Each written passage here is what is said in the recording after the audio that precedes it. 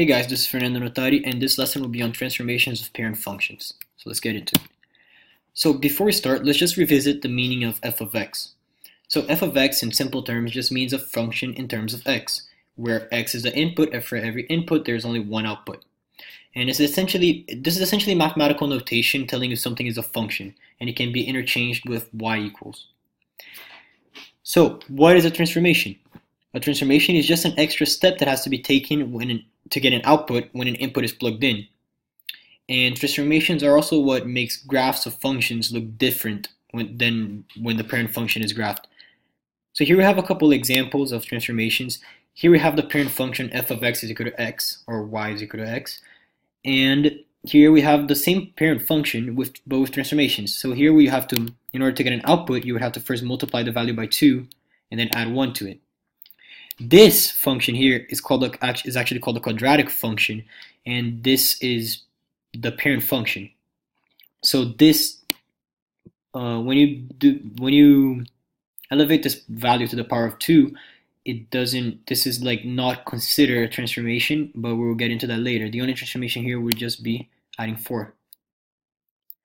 So next up, let's just review the concept of a linear function. You guys already know that the parent function of a linear function is y is equal to x, and you already know point slope form, which is y is equal to mx plus b, where m is the slope and the b would be the y-intercept.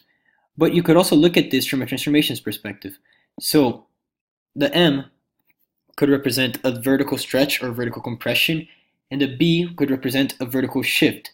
And we'll get into like what these terms mean later. This is just a different way of looking at the same operations. So let's just represent this on a table of values to make it easier to understand. So functions of transformations give a different output for the same input. What that means is if you're plugging a value into the parent function, let's say you plug in 0, you're going to get 0 as an output in the case of the parent function y is equal to x. If you plug in 1, you get 1. That's fairly self-explanatory. But here you would have to go through extra steps, and you would actually get a different output. So let's say we plug in 0 again. You would have to first multiply by 3, and then which will give you 0, and then you have to add 2, and that's why we got 2 as an output rather than 0 again. And the same thing when you plug in 1, 3 times 1 is 1 plus 2, 5. Wait, 3 times 1 is 3, plus 2 is 5. Sorry about that. Okay, so now let's look at these same functions, but graphically. As you guys can see, the graph of the parent function looks fairly familiar, and also the next one also looks familiar, but you guys can see how multiplying the input by 3 and then adding 2 to it will greatly change the way the graph looks. And this would be even better. It would be even better to understand this when we get into the next types of functions.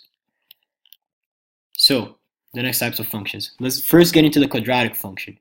So the parent function of a quadratic function is y is equal to x squared. And it is called a quadratic because you square whatever input you plug in on the parent function.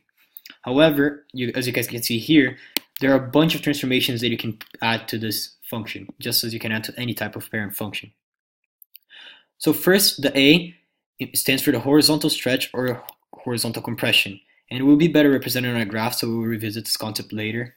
The H is just a horizontal shift. You're moving your graph either to the right or to the left. So you're changing,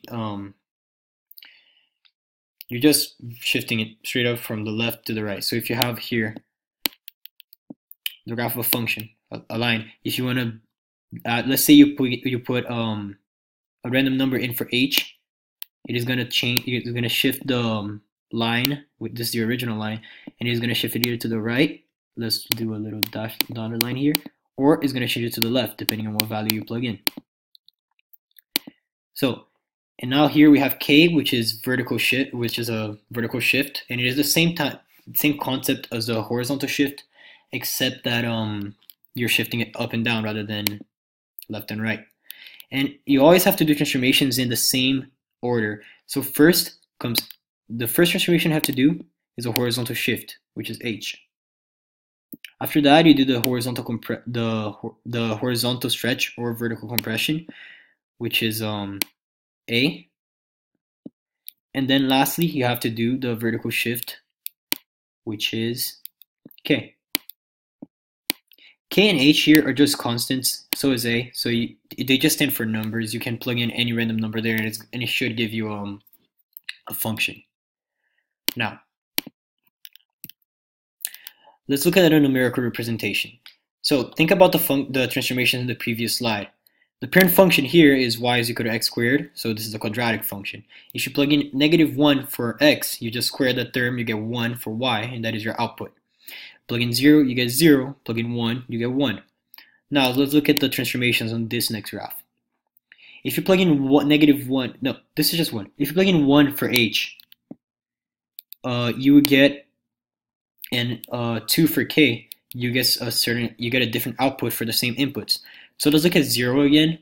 If you plug in 0 for x, you still have a -1 here. So you have to square the -1 to get a 1 plus 2, so you get 3 as an output. And so, same goes for 1. 1 minus 1 is 0, so you just get 0 inside the parentheses here. So this becomes 0 after you square it, and you still add 2, so you get 2. You plug in 2. 2 minus 1 is 1, squared plus 2, 3. Now let's look at it differently. So let's look at a vertical compression or a vertical stretch, but from a graphical perspective. So the parent function is the blue graph, which is y is equal to x squared. For every x value you plug in, you're gonna get a one specific y value here. I'm gonna draw over it with a red marker. This is your parent function. When you plug in -1, you get 1. When you plug in -2, you're eventually going to get 4 up here. Sorry, you guys can see that. Same thing goes here. You plug in 2, you get 4. And that is essentially what a parabola looks like. This is called a parabola. Now, let's mess with the vertical stretch and the horizontal compression here. So the red graph, which is this one, if you guys can see it, which is this one. As you can see, it was vertically stretched or horizontally compressed, whatever you want to call it. So essentially for every x value you plug in, and after you square it, you have to multiply it by 2. So let's say I plugged in 1 right here. 1 squared is just 1. However, which would be here, but however, you would have to multiply that answer by 2, so it is actually up here now. And that is what causes the transformation of a parent function when you're talking about vertical compression or a vertical stretch. So now, lastly, we have the green graph here, which is y is equal to 0.5x. Now that would be a compression because instead of making it thinner, you're making it a little fatter.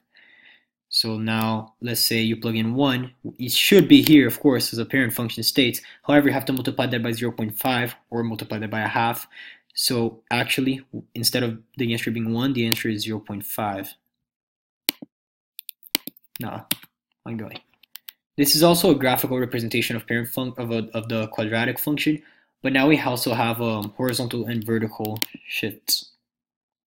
So now, this is, of course, a parent function, y is equal to x squared. And now we have y is equal to x minus 1 squared plus 2.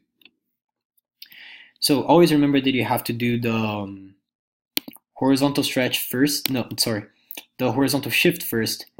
And then if you have a horizontal stretch or compression, vertical stretch or compression, you do a second. And lastly, you do the vertical shift, which is k.